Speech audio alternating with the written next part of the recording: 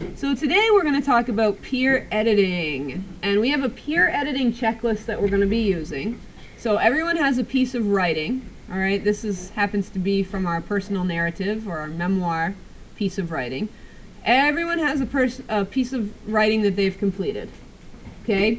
So what we're going to talk about today is peer editing. So the first thing that you're going to do is you're going to write your name on your paper. Everyone will have one of these papers. It's not just one per group, it's one for every person, okay? So I'm going to write my name, Miss Dunton, okay, and then my partner's name, all right? Whoever my partner is, you have to write their name there, all right? And then the date is going to be 10/14/14. Okay, the first thing let's look at this checklist because you have to go through it in order. Okay, I read my story to my partner. Okay, so I would read my story. I used to live in Japan. I found my cat Hikaru in Japan. Hikaru mean light in Japanese. And I noticed an error there already. I'm just going to add that in because I noticed it while I was reading it. Hikaru means light in Japanese. When I was walking to the store, I heard a tiny meow. I looked all around until I discovered a tiny fluff ball of a kitten. He was white with black spots. He looked like a cow. Sometimes I call him Cow Kitty. I picked him up, but I couldn't find his home, so I took him back to my place. Okay, in this story, if it's personal narrative, we'll also have a lesson on it. Okay, but mine doesn't have the lesson yet. So, I read my story to my partner. Yes, I did that. My partner, who I guess I'll call my class. Okay, you will be my partner. My partner listened carefully to my story. I felt like you listened carefully to my story. So I would check this. If the partner doesn't listen carefully, guess what? You've got to read it again. So make sure that your partner's listening to you. And if your partner's not listening, make sure you get my attention so that I can help you out. Because we definitely want your partner listening. Okay? Then next, my partner read his or her story to me. So next, what would happen is your partner would read the story, just like I read the story. I listened carefully to my partner's story.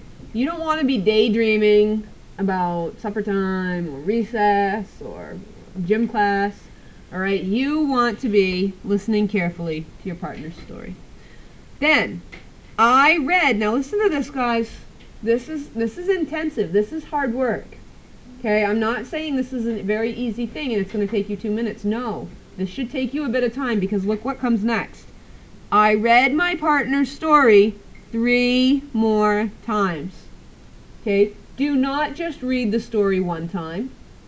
So after you read stories, you switch. Okay, you are reading your partner's story. Your partner is reading your story. Each time you read it, you are checking for something. The first time you read it, you are checking for spelling. Okay? Some of you I know had words you didn't know how to spell. And one strategy we talked about is to circle those words. Okay? And then you can write a little SP beside them. Alright, if you weren't sure how to spell them. So everything doesn't need to be spelled perfectly in your first draft, but you've got a friend there who should be able to help you out a little bit. Okay, and if you don't know how to spell the word together, there are some strategies. You've got your spelling handbook that you can look in. Alright, you can use dictionaries.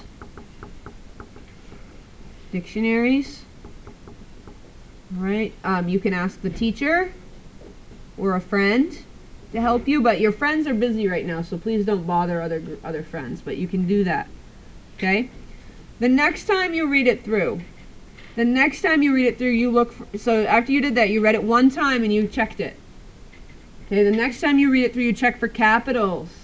Capitals are all completely correct. Now, sometimes I notice when you're talking about I do this or I do that, or when I went to the store, sometimes listen up everybody, sometimes you're still making a little I. When I have I by itself, should it be a little I? Never. Never. This should be a big I. If I'm talking about myself. I went. Okay? And especially if it's at the beginning of a sentence, it's always capitalized. I. Okay? So I want you using that. And then you're going to read it through. You're going to check and make sure there's capitals. Also, completely correct. I don't want to see capitals in the beginning, in the middle of your sentence. In the beginning, yes. In the middle, no. Okay, if I want to say, I went to, look, my house. Okay, can anybody spot the problem with this sentence here? Look right up here. I went to my house. There's a big problem in this sentence. Let's zoom right in and take a look. Okay, raise your hand if you can spot the problem with this sentence. Okay, I went to my house. Good, a lot of you are spotting the problem. Is this the problem that you spotted? Okay, if you're finding capitals in the middle of a sentence, you just give it one cross through. Okay, if you just give it one cross through, that means make it little. Okay, that's much better. I went to my house. Now, what if you noticed that it was like this? I went to, and we'll say I went to my house. What can you do to make this a big I? Because you know this I is wrong, right? This I isn't going to work for the beginning of our sentence or when we're talking about me. So we have to draw 3 lines underneath it. Okay, and these 3 lines are a direction. Those 3 lines mean, hey, this is wrong. You need to capitalize it. Okay, thumbs up, thumbs sideways, thumbs down. How are we doing? Okay, very good. So we'll work on this. This is kind of tricky. So you read through it. Okay? You read through it to make sure. Capitals are all correct. Next, sentences are all complete and correct. Obviously, I went to is not a complete sentence. Not at all. Okay, so that's not correct. You want to work on that with your partner to make them know what it is. And then make sure you know what it's supposed to be. But I went to my house, now that's a good one.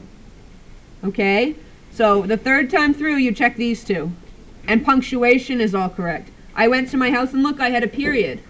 So that's good. All right, but look, if I wrote this, did I go? Did I go to my house? This should not be a period. This should be a question mark. So you have to check for the right punctuation to make sure. So you do that when you go through it. So this is time number 1, time number 2, and then time number 3 when you read through it. So you've actually heard the story 4 times at this point. Then I want you to ask 2 questions to your partner about the story. So in this one, I left my lesson off, didn't I? So my first question could be, what is your lesson? Okay, and then I would have to answer that question. Okay, and it might be, don't pick cats up off the street. Okay, or something like that. Might be, it's easy to find lovable little animals on the way to the store. Okay, there's lots of lessons I could choose, and I would write it there. Then for question number 2, I would go through and I would think, what else do I want to know? Okay, so I took him back to my place. What happened next? Maybe I want to know what happened next. So I'll write that. What happened? What happened next? Okay, because I didn't really finish my writing. I should have written a little bit more to explain a little more about it. Okay, and then your partner will ask you, and then you will ask your partner these same kind of questions. This, along with your corrected writing, will go back together in your writing folder. Okay, so this is just sort of an explanation about how we do peer editing and how we use this checklist.